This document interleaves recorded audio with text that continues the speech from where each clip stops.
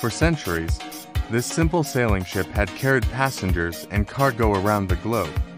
Until, in the 19th century, it would change forever. Suddenly ships became faster, reliable and safe. People could enjoy comfort and luxury in massive ships as technology improved over time.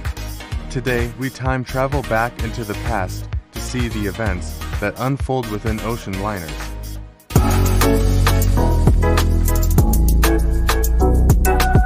For the early centuries of mankind, boats have become their main transport to cross over vast oceans, used for the art of war to simply carry passengers.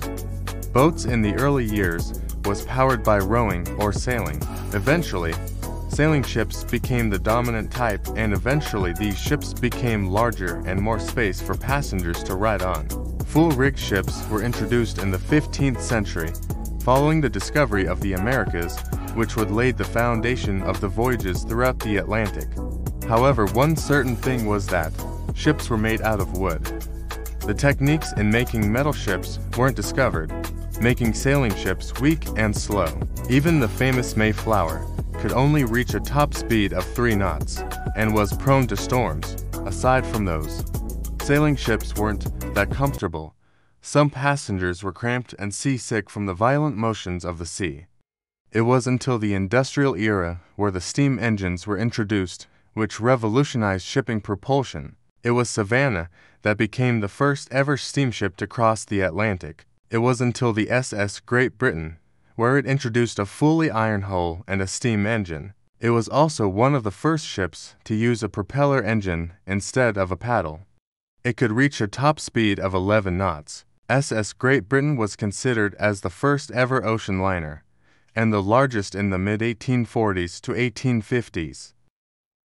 Though it would take some time for steam engine to become the main propulsion choice for ships, one ship stood out in particular. Meet the SS Atlantic. Unlike other ships, Atlantic was made more comfortable and more enjoyable. With a top-class dining saloon and lounges, SS Atlantic's luxury attracted many people to ride ships in the first place.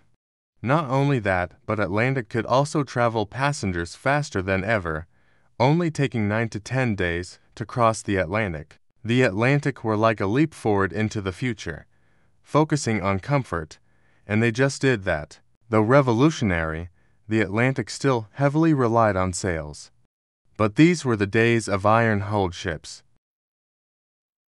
And if ocean liners truly had to prove themselves, they had to be bigger and faster. And just 11 years after the introduction of the Atlantic, a new ship would catch the attention of the public. The ship was called SS Servia, or RMS Servia, a ship forgotten to history. Atlantic had been illusionary in her day of 3,700 tons, but now ships has grown in size. A huge technological leap had made it possible, thanks to the introduction of steel. Iron, though strong, it was still expensive of its weight. But in the mid-1880s, a new material had been introduced that made iron redundant: steel. This metal was an alloy that combined the properties of iron and carbon to create a much stronger, lightweight material. Once Servia was launched, she was the third of the largest ships and was the first major steel ocean liner. Not only that, but the lights transitioned to all lamps to electrical bulbs, which destroyed the risk of starting a fire. She was also fast for her time, which was 2 miles, faster than the Oceanic class. With the introduction of steam engines, the Servia didn't always have to rely on the sails anymore and instead used it for backup or auxiliary power. However, much like the Atlantic, Servia still carried the old compound engine with a single propeller. For ships to become faster and larger, this had to change, and did just that in 1888, just a short 7 years since Servia was introduced, and a new generation of ships were already made. Enter the SS City of New York and her sister ship City of Paris. City of New York wasn't just big, it was fast. It could steam along at 20 knots.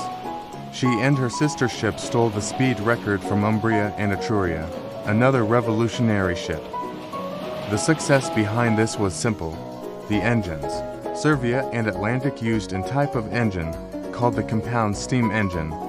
However, for City of New York's case, her engines were improved, making it much bigger and could propel ships faster. This type of steam engine would later become popular up into the 20th century, powering even Olympic and the Titanic. But that's a story to tell later.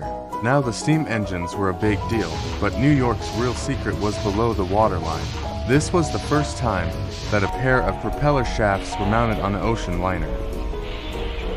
Not only that, but City of New York's safety was like a leap into 100 years. City of New York's bulkheads was enforced with an inner skin, and the bulkheads rose up into the upper deck in order to avoid water to spill over. Of course, the City of New York and her sister ship were luxurious and comfortable, though the main revolutionary development on the City of New York was her safety. On 1890, its safety would prove itself when City of Paris engines exploded. Luckily, the ship's subdivision proved successful and she was not in danger of sinking. The City of New York and her sister ship was innovative, especially with its twin-screw propulsion system, but it was more of a transition ship. It also still included auxiliary sails, although rarely used. SS City of New York proved ocean liners can be large and fast at the same time.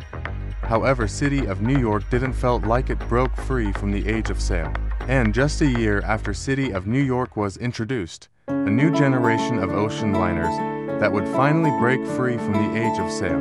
Enter the RMS Teutonic, a ship without sail. RMS Teutonic was built by the White Star Line with the dual purpose of serving as an ocean liner and a potential auxiliary cruiser for the British Royal Navy in the times for war. And during the Boer War, it proved its military versatility, sporting 4.7 inches guns. Not only that, but RMS Teutonic was the first ever armed merchant cruiser. RMS Teutonic's revolutionary dual purpose as an armed auxiliary cruiser would later mean large ocean liners at the time could become a naval chess piece during a naval war and securing naval supremacy. Not only that, but RMS Teutonic was also the first generational ocean liners to have no square-rigged sails, only relying on the powerful twin-triple expansion engines. RMS Teutonic was a more forward-looking design, fully embracing steam power as the future of ocean liners. And compared to the City of New York, the Teutonic was faster and had superior engine performance, reaching a speed of 20 knots, almost fast as the Titanic. Teutonic's luxury was also top class. It had a better balance of luxury for the upper class while accommodating large numbers of immigrants. Teutonic had made many achievements, such as the first ship to become fully steam, and the first dual-purpose ship. This blend of commercial and military functionality, along with its advanced steam propulsion and focus on speed, made Teutonic a groundbreaking ship in the late 19th century. Teutonic was a pioneering ship when it was launched, but by the mid-1890s, Teutonic started to become obsolete. It also became less prominent in transatlantic travel, and because of its dual-purpose design, some compromises were made in the ship's layout and design. This made it less optimized for passenger comfort, and eventually passengers lost interest by the 1893 because of a new comfortable ship that would take the glory of largest ship. Meet the RMS Campania, one of the most luxurious and comfortable ship during the 1890s. RMS Campania was a smartly proportioned liner launched just 3 years after the Teutonic, but she was the largest passenger ship ever afloat at the time of her launch at 12,500 gross registered tons. But ships were getting bigger all the time. Campania's real technological leap was in with her engines. Similar towards City of New York's, the Campania set out to sea with the largest triple expansion steam engines ever fitted to a steamship, primarily Cunard. These engines stood up 47 feet high, about the height of a 3-story building. This immense power drove the vessel at a record-breaking speed of 23.5 knots. The ocean liner could now cross the Atlantic in just 5 days and 12 hours. Just 50 years ago, it would have taken you twice a week to cross the Atlantic in the fastest steamship. The ship boasted to enormous smokestacks. Here at last was a very modern-looking steamship. And now, 6 years after the Campania was introduced, a ship came along and combined the properties of the original vessels. But now, with technological advancements, it was safe to say it was not an ocean liner, but a super one. Meet the Kaiser Wilhelm Grosse, with her incredible funnel stacks.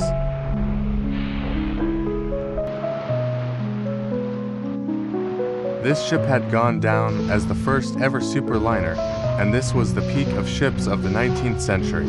But that wasn't just all. The ship was infinitely more luxurious than Atlantic had been just 30 years prior. Inside the ship, Kaiser boasted palatial saloons and lounges with a first-class dining saloon. It was like a luxury hotel. Kaiser Wilhelm Grosse was the first liner to boast suites and far more amenities than any luxurious ships. Not only this, her safety was beyond the city of New York's one, having a double bottom and 20 lifeboats, unlike the city of New York's, which were 12. The Campania's enormous engines made her capture the blue ribbon, but Kaiser's power triple expansion steam engines and her increased length made her faster. The first liner to carry for smokestacks. These carried smokes from the boiler rooms and weren't just for looks. The world was impressed by the sight of a 4-funnel ship. Overnight, every liner that had been built before this German superliner seemed incredibly outdated, and ships with less than 4 funnels would appear weak. Kaiser Wilhelm Grosse was impressive, and its 4 funnels definitely changed ocean liners.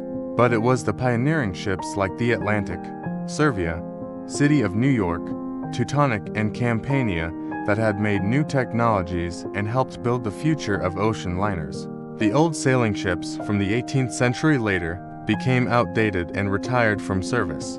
And in the 20th century, a new technological arms race would begin, starting the age of 4-funneled ocean liners. However, that would be a story to tell another day.